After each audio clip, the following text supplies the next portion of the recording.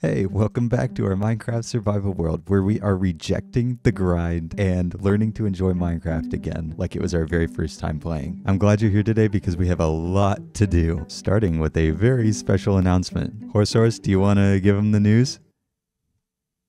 Oh, that's right. You can't talk. I'll do it for you.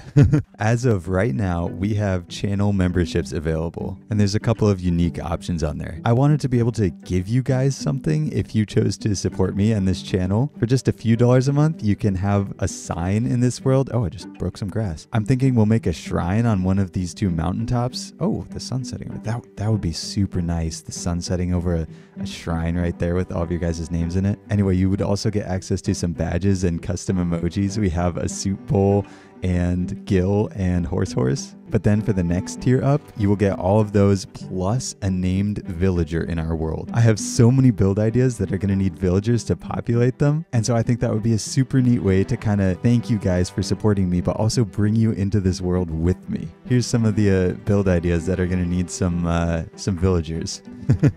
Okay, I can't show all of those, but you can pause and look at them if you want to. And then there's just another tier where if you feel like you want to support me and you have a little bit of extra cash every month, you can. But let me emphasize something. Just you being here and watching these videos is all the support that you need to give. But if you really like what we're doing with this community and this channel, kind of relearning how to enjoy Minecraft again and spreading the positivity, then now there's a way that you can kind of show your support and allow me to spend a little bit more time making these episodes for you guys. Anyway, that's enough of that. Let's get started with today's episode. The first thing we need to do is hang up our trophy from last episode where we completed a raid. That was definitely a crazy experience. I hope the villagers are doing okay. Actually, I love that doorbell. We can go check on them right now because we've got to go name the town. Man, that building is just, it's like a build straight out of a different era. I love it. Hello. How's it going today? Hope you're doing okay. I'm just here to put a sign up and we're going to name this village. A couple of you guys suggested this, and I know I said I don't want to stick with this like weird double word naming for everything, but I think it's okay in this case for our very first village. This village shall forever be known as Town. All right, horse, we got a lot of other stuff to do today, so let's get back to the house. Oh, we need another bridge here because I gotta keep making horse hop over this gap. There you are. Okay, let's take a look at some of the other things that we gotta do today. Oh, we can take this down.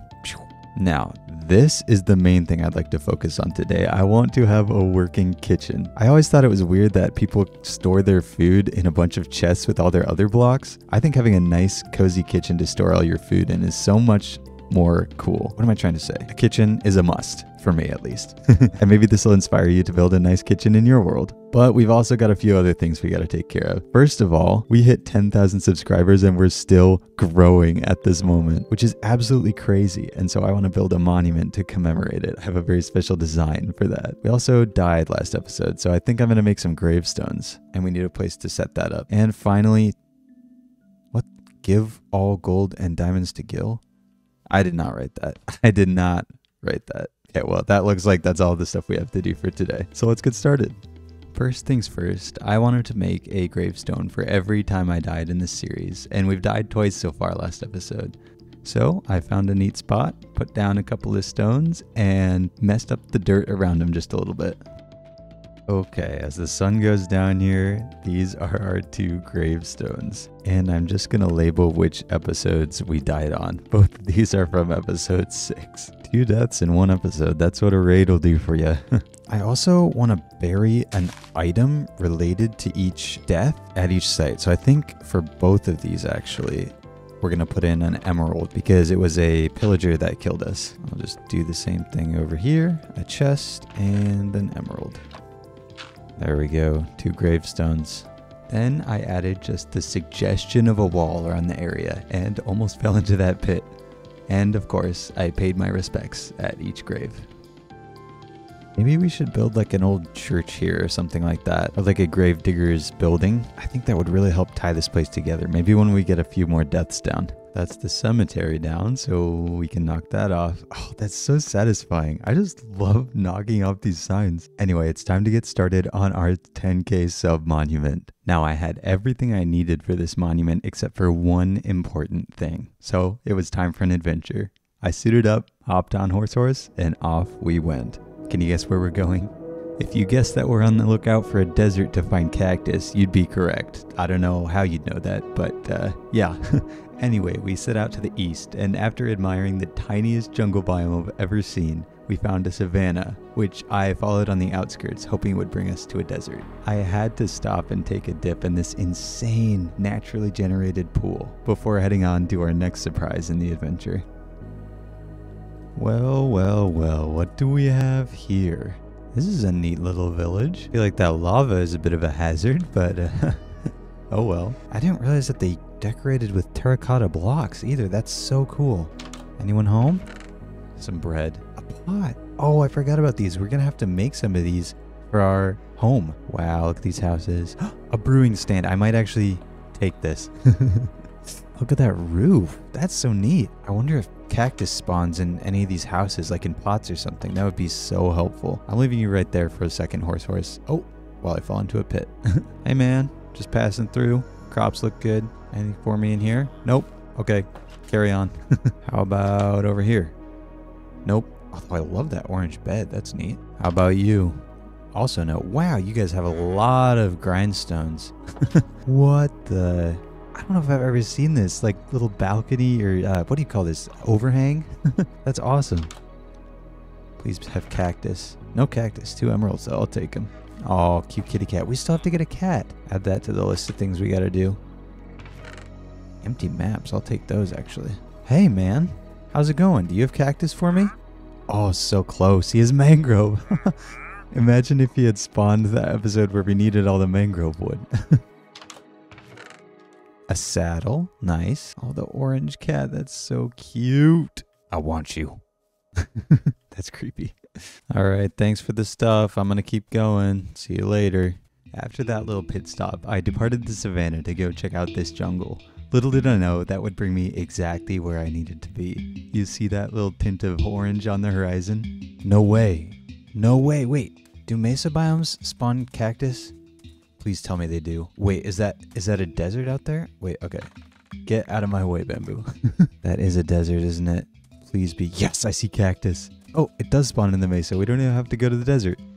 There it is. There's the piece we need. I'll take all of this. Thank you very much. I mean, we might as well go all the way and check out the desert, right? Also, wow, this biome is gorgeous. Is this coarse dirt? It is. Wow, I actually need a lot of this. That's super handy. I like this for paths, like the one in my farm. I spent just a few minutes gathering up a few stacks of coarse dirt. And don't worry, I did cut down these floating trees to try and preserve some of the landscape. So I was kind of right. The savanna did lead me to the drier biomes, just not the dry biome I was expecting. No way. And there's a coral reef here. This spot is awesome. We might have to come back and build here. It would be so cool if we built like a wild western town out here. That would be a great place to put some of you guys if you sign up to be villagers. This has got to be like the tiniest desert ever. I mean, I'm not complaining. We got what we came for, but this is more like a big beach than a desert. Also, wow, that coral is gorgeous. I really want to take a swim through it. How often do you guys do this? Just kind of take in the Minecraft sites. Can I take these pickles, by the way? I know it can be easy to get caught up in the grind of it all, the building and mining and building and mining and going out and exploring, but just swimming through this coral, I don't know, just taking it all in really builds your connection with the world, I think. Can we swim through here? Oh, wait. Let's swim through here. Whee! Okay, I'm gonna drown. I love this pink one. It looks so vibrant. We'll be back here for sure. All right, horse. Time to go. I didn't make it far, however, before I stumbled upon our next big surprise. Okay, this is interesting. It looks like a mine shaft is cutting right through this village. I don't know if I've ever seen this. Oh my goodness, look at how far down these houses are. Wow, the generation went way off with this one, I think. This might be the craziest village I've ever seen. I wonder if we can find a minecart in here with a name tag. Oh, you know what? If I use a shears on these, do I get the cobwebs? I do. These would be great to finally decorate our attic with. Whoa, okay. That is a hazard. That spawns cave spiders, doesn't it? but I think it's light enough that it won't spawn them right now. I'm not sure if I want to take this chance. Should I destroy this? I don't know if it's ever going to be of use to me. I might just get rid of it and take all these tasty cobwebs. Hey, bud. Boom. You are no more. There's a minecart and a name tag. Perfect. I don't think I need anything else here. Oh, you scared me. Holy moly, that was a jump scare. Oh, my heart is actually beating so fast right now. There's another minecart, and this one's being defended. Oops, I'll hit you with my beef, sir. There we go. How's this one looking? I'll take the torches and the coal. That's about it. Oh, ow, another defender. Ow, there we go. And another minecart. Here we go. Punch one. I'll take the torches, I'll take the coal, and again, that's about it. Gold boots. You hit him right down the hole. You both had boots. Not anymore. Golden apple, nice. I continued to explore the mine shaft, but unfortunately that was all the minecarts I could find, so only one name tag. That's okay though. Finally, I headed back out into the sunlight, hopped on Horse, and back home we rode.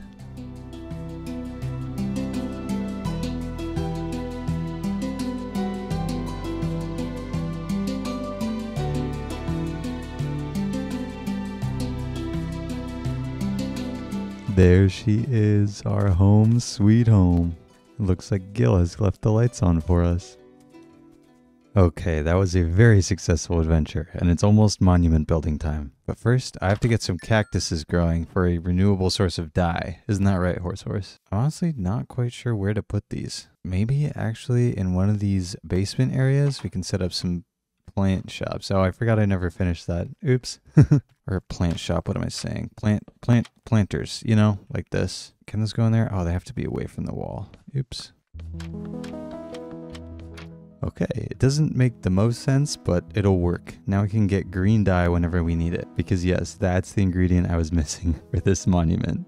And boom, just like that. Now I think, if my memory serves me correct, yes, you can make concrete this way, and we really don't need that much. Honestly, I think this is more than enough. And let's just do a quick water bucket trick. Look, I haven't missed one since that one episode. Look at me go. And then let's do this. I think I need just a couple of these to be actually solid concrete. There we go. Easy peasy. Now we can gather the rest of the materials we'll need, which is honestly not a lot.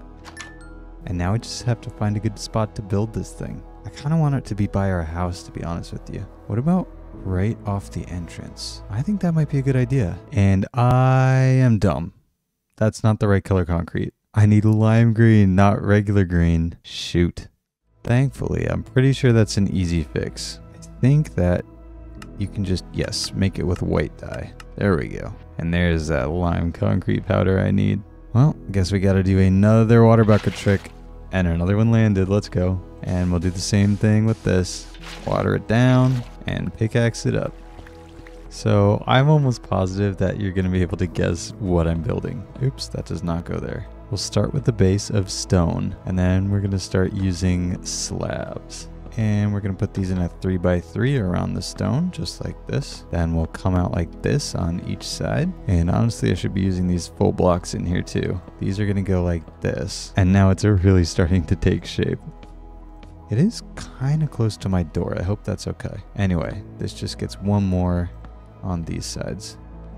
Like that. Then these can go in the middle. And I can fill the top with the soup. Because yes, this is indeed a soup bowl. Although some of these I'm going to replace with these just to make it seem like, I don't know, it's cooler or something in these areas. I just love the way this concrete powder kind of looks like bubbles in texture. Let's see, how about one more right there? Yeah, I like that a lot. Now, I don't plan out a lot of builds ahead of time, but this is one that I definitely did. That's so awesome. From down here, it kind of just looks like a bowl. But if you go up here, you can see the soup. Oh, no way. That's actually so cool. Can you see it from over here? You can. Oh my gosh. Oops, didn't do the water bucket clutch on that one. Okay, before we move on, we've got to dedicate this statue. 10,000 subscribers. Oh, it doesn't even fit. I'll put subs. And I should be keeping track. I think the date is the 17th. I think that's correct.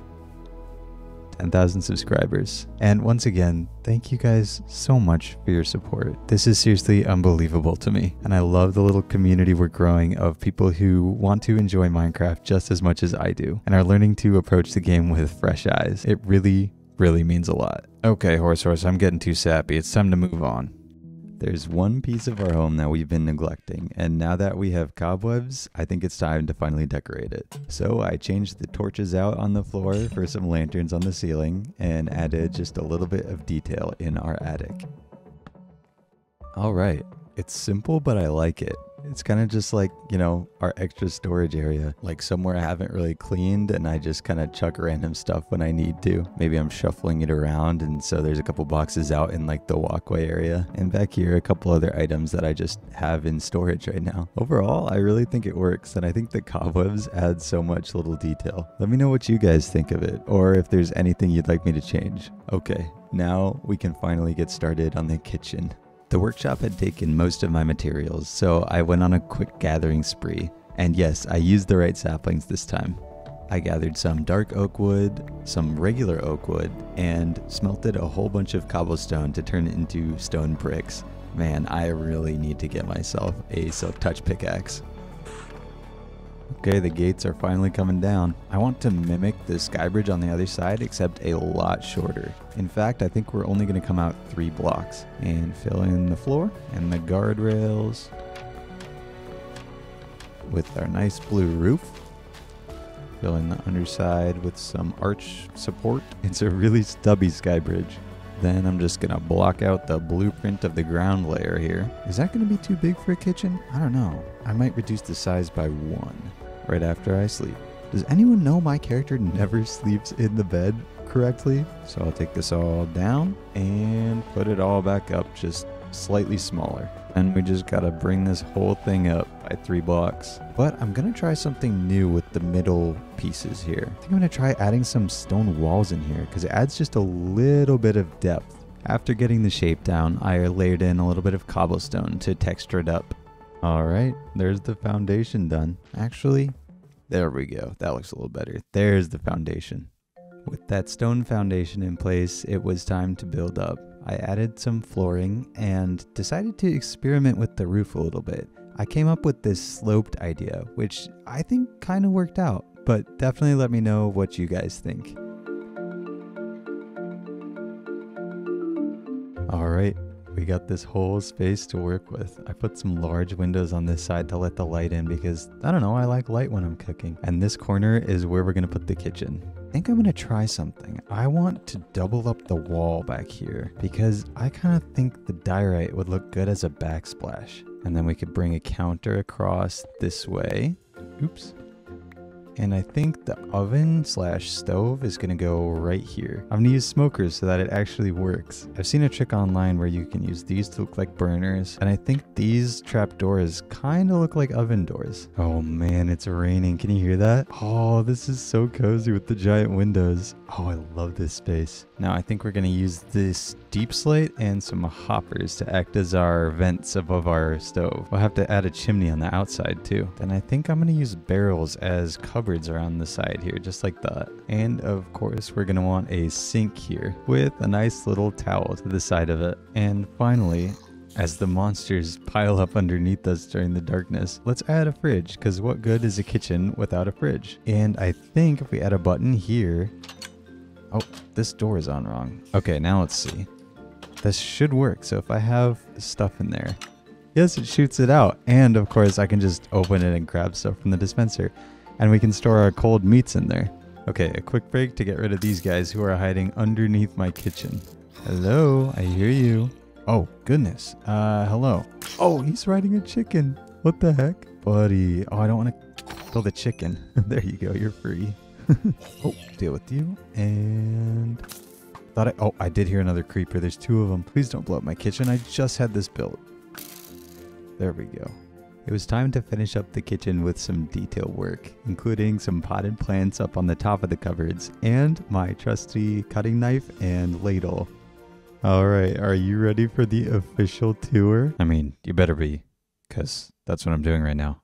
So you walk in across this nice sky bridge and look at this cozy space. So we've got our kitchen here, of course, the main attraction. We've got a little kitchen island that matches the backsplash. I'm not sure if I'm going to keep this or if I'm going to change it to be spruce like these. But anyway, I've got an apple out and a bit of a pumpkin pie that I might have had a slice of already. Okay, anyway, here's the kitchen. I've got a cookbook out, my sink, my fork and my knife, my fridge, and a little pantry space that has the rest of my cookbooks, a couple of pantry supplies, and some cups for milk or water. And of course, the breakfast nook over here, and some potted plants enjoying just a little bit of sunlight. Oh, and I hung some paintings here because I wasn't sure what to do with this space. I'm not entirely in love with it, so I might switch it out for something eventually, like some more shelving, but for now, it'll work. I just love the vibe of this place. Oh wait, hold on. There we go. Oh my gosh, look at this. I also like leaving some of the blue exposed. We don't get to see it very much in the rest of the rooms, but in here with the beams going overhead, it just looks fantastic. I love having these huge windows out here where we can look out and see the rest of our world develop. And of course, this can be expanded with the sky bridge over there eventually, which probably will happen. While we check out how it looks